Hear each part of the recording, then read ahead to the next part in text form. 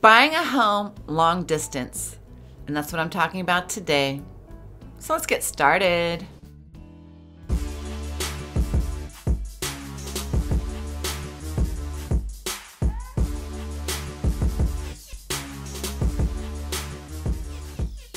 Hey everyone, welcome back to my channel. I'm Angela O'Hare, your favorite Las Vegas realtor. And today I'm going to be talking about buying a home long distance. But before we get started, make sure you hit that like and subscribe button. Buying real estate can be very stressful when you think about the mortgages, down payments, closing costs, etc. But buying a home out of state, that's downright scary. It can be done though. In fact, thousands of people purchase properties from afar without even seeing the home. Armed with the right real estate team, realistic expectations, and knowledge of the area, you too can find a home that meets your criteria. I work with a lot of out-of-state buyers, and I would say about 90% of my buyers are from out of state. Either they're from the West Coast or the East Coast. They contact me because I am the real estate expert here in the Las Vegas Valley. But I wanted to go over some tips when you're buying from afar, what to expect and what you need to do prior to even making that decision to relocate to a different state. So my number one tip to buying long distance is do your research and do your research again. You should always do loads of real estate research before you purchase a home. Regardless if it's out of state or within the same city, you need to do your research. But digging through the internet becomes extremely important when you're buying from afar. Of course, you're going to have a real estate agent help you find the right home, and more on that later. But you just can't count on that. You need to be your own advocate and do your own Google search on the different areas that that city has to offer. Which leads me to my number two advice is be picky about your real estate agent. When you're relocating, you need an agent that's going to be your eyes and ears. So it's imperative to find someone you trust and has your best interests at heart. It's important to find a top-notch realtor to show you the ins and outs of the city, so you can make an informed and wise decision. Without a seasoned, trustworthy real estate agent at your side, you can make a very costly mistake. To avoid any regret, you want to make sure you hire an agent that is knowledgeable in the market and all the neighborhoods that that city has to offer. Another tip is check out their client reviews on Google, on Zillow, see what their clients are saying about them, and you can also see on Zillow what type of sales that this real estate agent has. Are they an active agent? Do they have many transactions? Do they only have one or two transactions?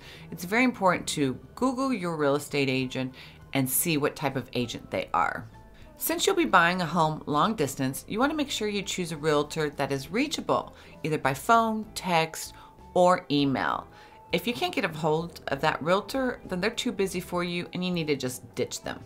And another key part is you need to make sure that your real estate agent is willing to do FaceTime or Zoom calls with you to make tours of the homes that you find online. That's very important. What I do is I'll do a FaceTime with my clients or a Zoom call, but I'll also make a video of that home because oftentimes you want to go back and review the home to see something that you may have missed during the FaceTime call. And my number three advice is figure out your needs. What I mean by figuring out your needs is figuring out what type of home you're really looking for. Are you downsizing from a 4,000 square foot home to a 2,000 square foot home? What type of home are you really looking for? Are you looking for a single story home or a two-story home? 3 bedrooms, 4 bedrooms, how many square feet? Once you realize what your needs are and what type of home you're looking for, then that will help your realtor help you find the perfect home for you. And number 4 is what are the different neighborhoods like? I mean, really, what are they like? As you know, or you may not know, the Las Vegas Valley has over 75 different master plan communities, different neighborhoods to choose from, all with their own types of amenities. So do your research. A lot of people go on YouTube. Figure out, a lot of people, of course, when they move to Vegas, they only know 2 areas. They know Henderson and Summerlin. I've done a video on that about the difference between the two. But figure out what part of Las Vegas you want to live in. where are you going to be working if you do have a job here, if you're relocating because of work. Once you learn the different neighborhoods, then you can pinpoint the area of where you want to live. Now, sometimes you may need to come to Vegas and scope out the different neighborhoods first before you even contact a real estate agent, just so you get the vibe of that community and the area and the feel. Once you've discovered or figured out what part of the valley you want to live in, then I suggest reaching out to a realtor, because the valley is vast and it's big. And if you're looking in Summerlin and Henderson, they're 45 minutes apart. That's a lot of different looking. So the more narrowed you are, the better it'll be for you and your real estate agent to find your dream home. And number 5 is, how much can you actually afford? I get a lot of clients that want to sell their home wherever they're located and use the purchase or the proceeds of that home to purchase a home here in the Las Vegas Valley. Some of these clients own their homes outright. They don't have a mortgage, so they'll use the funds to purchase a home here. So you will need to figure out how much net you're going to make from the sale of your home, or how much down payment you're going to put down. If you are financing, I suggest that you ask your real estate agent if they have a preferred lender that they can contact. As long as they are licensed in the state of Nevada, you can also do your own research. But it's important that we need to know what your purchasing power is. What can you afford? Once you get that figured out, then we can set you on listing alerts based off what your needs are in a home, and then what your price point is. And number 6 is plan a visit and get the lay of the land, which kind of goes together with my tip number 4, what are neighborhoods. Basically, come visit Vegas. Take a look at all these different neighborhoods. I'm sure you're pretty knowledgeable of what is out there, or what you've seen on YouTube or Googled different communities in the Las Vegas Valley. Again, it's important to get the lay of the land, see what amenities are close to each of these neighborhoods, the shopping conveniences, how far it is from work, etc. And number 7 is keep an open mind. When buying a home long distance, it's important to keep an open mind about the different neighborhoods and communities in that city.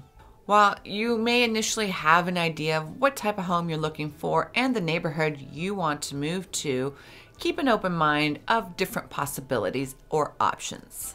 After all, if you're dead set on a particular home or particular amenity, then you may miss out on different opportunities of purchasing a home that could be your dream home. Buying a home remotely could be a great option for people who've bought homes before in the past, or if this is a vacation home, or if your parents buying a home for your children, or for investors. In many ways, the process for buying a home long distance is the same as buying in person, but you're just going to have to rely heavily more on your real estate agent to find you the perfect home, be present for the inspections, go over the paperwork with you, and be there for closing.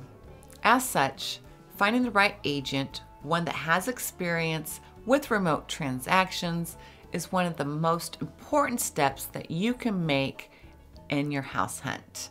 And do your research is the most important thing. Look up that agent, see how they are in their reviews. The reviews will be a good key indicator if were long distance buyers in the past. Anyway, guys, if you have any questions about buying a home long distance, you can always give me a call at 702-370-5112, or I've posted a buyer form down in the description below. As always, if you like this video, be sure to hit the thumbs up button, leave a comment down below, share with a friend, and smash that subscribe button.